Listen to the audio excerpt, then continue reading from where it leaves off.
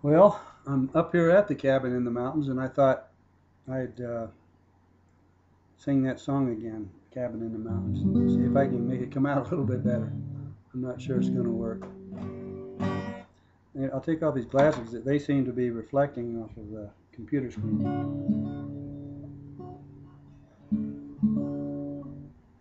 But I built this cabin up near Snowflake, and it's about 16 miles from town. It's up a small dirt road, and a lot of quietness and solitude. And I've heard some nights you hear a lot of coyotes, and there's a big old hoot owl that comes and visits once in a while.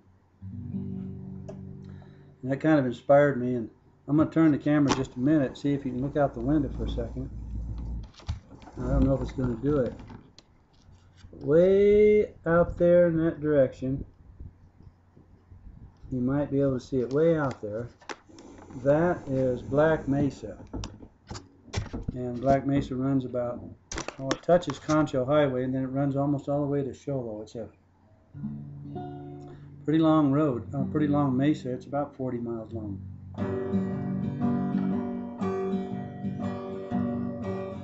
There's a cabin in the mountains where the air is fresh and clear.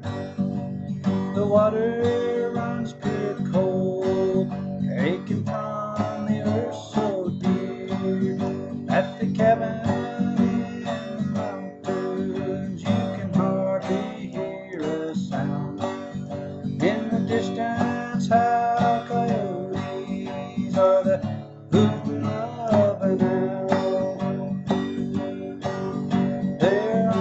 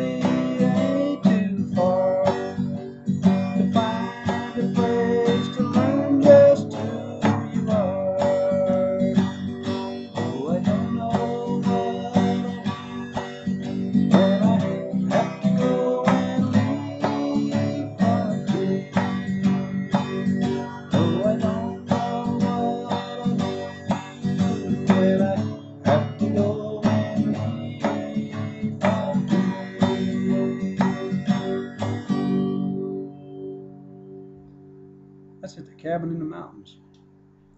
About 14 miles out Concho Highway and about 2.5 miles down Pinto Dirt Road.